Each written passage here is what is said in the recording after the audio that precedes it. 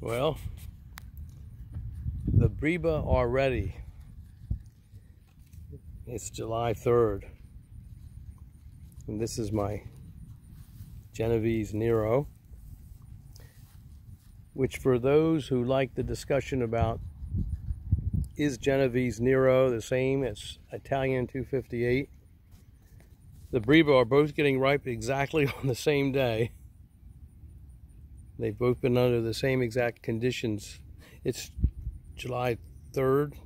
Can't believe tomorrow's 4th of July already. Where's the summer going? And I've got some really beautiful ripe figs here that I really need to pick. Probably that's really ripe. That's really ready to be picked. All of them are ready. I'll let those other two, I'll let them hang. Then over here, I've got my Italian 258, which is also getting ripe. I've got some Breba here, and they just look beautiful.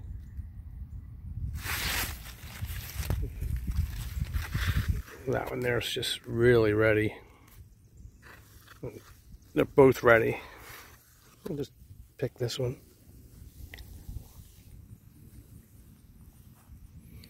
See if I can. Every once in a while I wish I had 3 hands, especially when I sit down to my favorite pasta dishes and sometimes when I'm picking figs and trying to take a picture at the same time.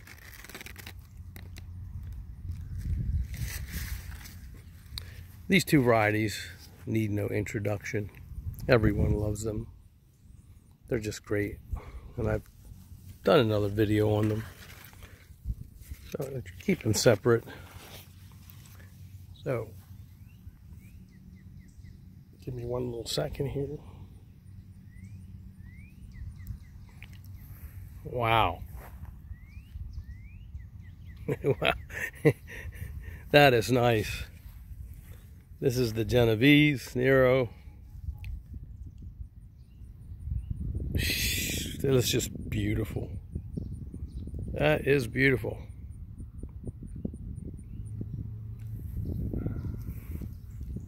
Going to give it a taste.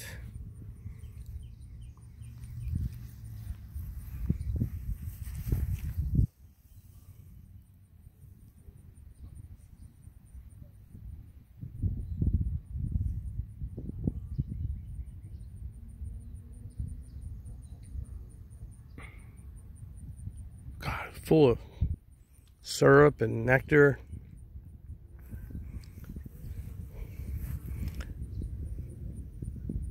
Beautiful thing.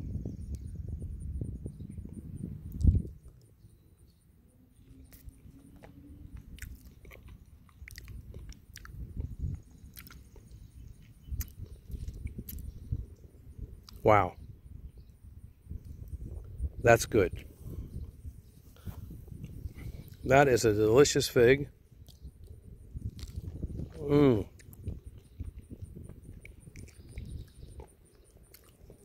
I wish I had 100 like it.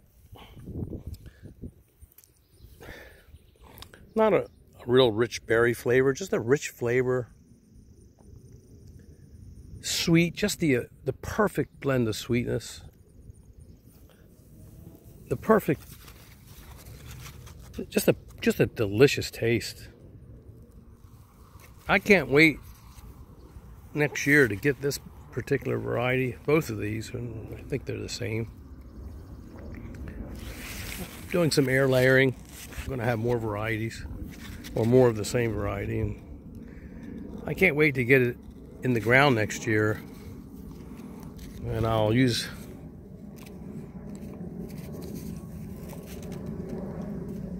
a grow bag and plant it in the ground in the early spring, as soon as danger of frost is over. And I'll use the technique I've been using, cutting holes 3 inches from the bottom of the grow bag. 1 inch holes, 1.5 inch holes. 7 or 8 around the circumference of a 5-gallon pot. And I'll put it in the ground, and it might be even better. It's hard to say. It's hard to imagine how it could be much better, but it will taste better in the ground and certainly in the grow bag, because the roots will reach out for additional nutrients into the good earth the natural way, the way it was intended, like it happens in California and like it happens in Italy and Greece. There's no difference that I can discern between the grow bag method, burying the grow bag in the dirt all the way, and actually putting the tree in the ground, to grow wild in the ground, except for it makes more figs because the roots remain compressed, and you've got more control over it, and you can pull it out in the winter time and put it into a winter protected spot in the house, in the basement, in the fig cellar, wherever you store it, attached garage. So there you have it. I think they're the same. The leaves are the same. The vigor, the vitality of the trees is exactly the same. This was just a little baby. The Italian 258 got a later start last year than did the Genovese Nero. It was just a single leaf when I purchased it, and it needed to be nursed along. Big Bill at Off the Beaten Path Nursery, he kept it for me. He said, "Louis, let me keep it for a little while because I'm afraid it might not survive. It was so fragile." I said, "Sure." And he did. He nursed it for a few more weeks, and it made it. Long story short, it made it. It's a little behind my Genovese Nero, but it's doing awful darn good. Real good. It's going to make a lot of fruit. Plenty of fruit. It's very vigorous, very healthy. And I'm looking forward to every single fig on these trees. Have a good day for whatever it's worth. If you don't have these in your collection already, these are figs you can count on. They need a little early start, but not much. You can do it even without a greenhouse.